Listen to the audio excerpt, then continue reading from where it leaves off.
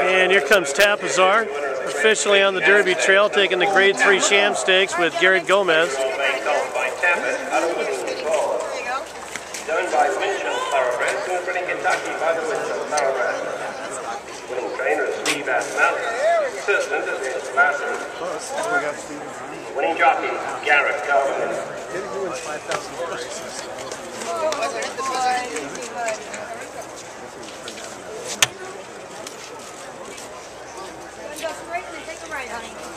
Good look at Tapizar. Today, Sham Stakes, and Anita welcomes Andrea, who wrote the book on Sham, and this race is next. Steve Asmussen assistant Scott Blassie.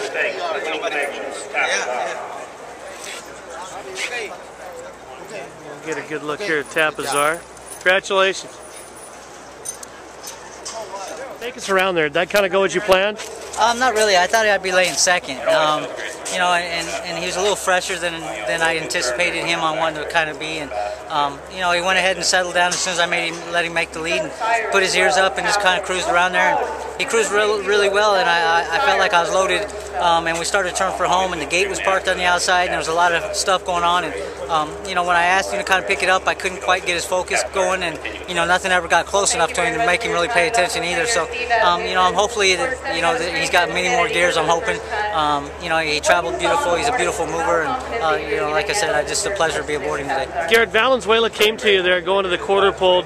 Were you kind of trying to make him wait as to go inside or outside? It looked like he steadied momentarily in behind you. No, you know what, my horse, like I said, I mean, I couldn't get him to really pay attention, and he was actually slowing down more so than starting to accelerate coming off the turn.